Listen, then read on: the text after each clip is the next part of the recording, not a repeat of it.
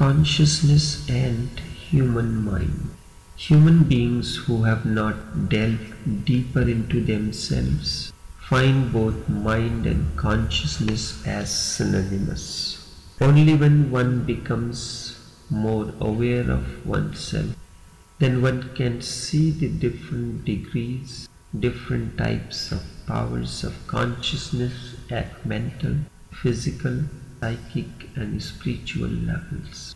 Mind is modified consciousness that brings forward mental energy. A man can stand back in his mental consciousness and also watch his mental energy performing acts like thinking, planning, etc.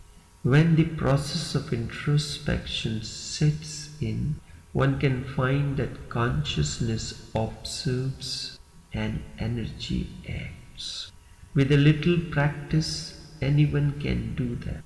And when he begins to observe his own thoughts, feelings, and actions, it means process has already begun. For the process of transformation, it is very important that we must be able to observe our own thoughts, feelings and actions. Without observing or having the capacity to observe one's own thoughts and feelings, the process of transformation cannot continue.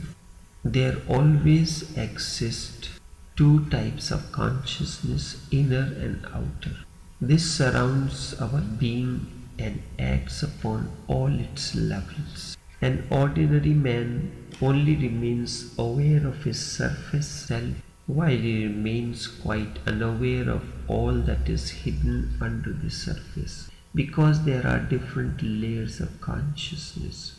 The surface consciousness, the level of consciousness below that which is unconscious and subconscious. What happens? You are listening to me. There are many other things may be going on in the background that constantly take our energy. You use your iPhone, you open a page or app or program, you close it off, then you open another one, close it off, and this process goes on in our day-to-day basis. Although on the surface you may be talking to someone on phone or searching something in Google, but all the programs, apps that you had opened earlier, the calculator, this and that, they remain open at the background and continue to conserve your energy. And you do not know the reason, and you say that I do not know why my phone runs down so quickly. I have to continuously charge it. This is what exactly happens to the human mind. The surface consciousness sees only what is on the surface. There are many other programs, just as many other apps that form the part of the iPhone and phone terminology remain open in human mind.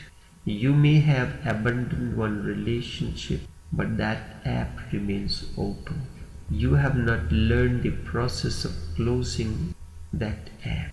You may have had a brawl with someone, that app remains open. Somebody had insulted you, that app remains open. Like this, many apps remain open and continue to use our energy, drain out our energy on a day-to-day basis. These form the part of unconscious and subconscious. Now, how does it happen? You have gone through various stages. If you understand the mechanism of an iPhone, you will understand difference between the surface consciousness, the subconscious and unconscious very easily. This particular hour, you needed to do a calculation and you open the calculation app on your iPhone. Your work is finished, you switch on to the other app without closing it completely. It remains at the background. The process of removing those apps from iPhone involves you click your turn on and off switch in a quick succession twice. All the apps that have been opened are open and continuously conserve your energy. You have to remove these, and the process of removing this is you put your finger onto that app and carry it upwards. In that it vanishes from the memory and it stops consuming or draining out the battery charge. So when you were growing up in your iPhone or phones, this is a short-term process. You can very easily close it off. But when it comes to the human mind, this particular app was open in the childhood when you were 5 years of age. You did not have a good childhood. Maybe your parents were quarreling a lot and you have witnessed all that. The memory of that remains open in your mind and continue to disturb you whenever you want to enter into any relation. You may have a bad male-female relation.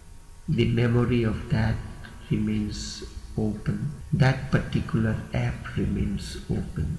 The process of removing those apps from your conscious and unconscious memory is to bring them onto the surface, relive those moments consciously. Even in a particular relation, there would have been some moments of extreme joy and bliss, and there would have been certain moments of great despair, misery and agony. You have to relive these moments consciously. And when you relive these moments consciously, that particular app which was open for ages will vanish. Not only the apps of this life, but many of the past life memories also remain open. And these surface even when they are not called for and you are not even aware of it. Meditation is the process to become more and more aware of these open apps that are continuously working behind the surface mind and continue to use the energy. An ordinary man only remains aware of his surface self, while he remains quite unaware of all that is hidden under the surface, the apps that were once open. And yet what is on the surface, what we know of ourselves and even believe it, that is all we are, and it is only a part of our being. Your laptop, your iPhone is not only, it is composed of all those apps that you have installed on your iPhone and that you use continuously. You open these, use them for a certain function, then you think you have closed, but these are not closed. Instead they remain consuming your energy or the battery life from behind. The larger part of our being remains hidden below the surface, behind the veil, the occult, and can be known only through meditation. Materialistic psychology calls this hidden part as inconscient,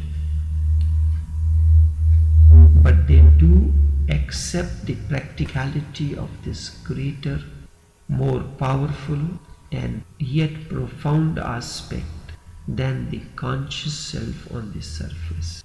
There are 4 layers of consciousness. Waking consciousness is the first one. That is, your iPhone is open, you see all the different images. This is the surface mind. It is on the surface and remains aware of the material universe alone. This is a part of our embedded existence and remains dominated by the physical mind. Next is the dream consciousness, which corresponds to a subtler layer and plane of the mind behind. During our waking state, we operate through our senses, mind and material universe. We constantly interact with the objects and beings around us. This is an interaction. And when you enter the dream state, surface mind goes to unwind and we do not get the same concrete reality as in the waking state. The sleep state of consciousness is the next state. This state belongs to the causal body. This state remains beyond our experience because the causal body is not yet evolved in us and its faculties remains inactive. Thus we remain connected to this plane in a state of dreamless sleep. Of this we remain quite unaware. It is only after this dreamless sleep that we get invigorated. The whole night we continue to dream. It is only for approximately 2 hours we get connected to this state. It is during this state mystics say man and God are in each other's company, or the finite and infinite merge with one another. It is because of this one feels invigorated. Everyone has to discover this period. Up to this state it is easy to reach. However, the fourth is very rare to attain. This is called by the masters as the Turiya, or the fourth state. This state is the consciousness of our pure self-existence or our absolute being. We do not have any relation with it at all, or with whatever mental reflections we may receive in our dreams, on our waking or during the dreamless state. A time comes in the life of every seeker when he is aware of living two worlds simultaneously. We may say two consciousness at the same time, or two parts of the existence same, or two parts of the same existence. As he is now, he lives in the outer self, but he will go more and more inward. This continues until the process is reversed. Then he lives within this consciousness and feels the outer as something on the surface, formed as an instrument for self-expression in the material world. The inner becomes dominant. You are guided by that. Then from within a power works on the outer to make it a conscious instrument, so that finally the inner and outer gets fused into one another and become one. The reality lies within, and outside is a mere projection of this reality.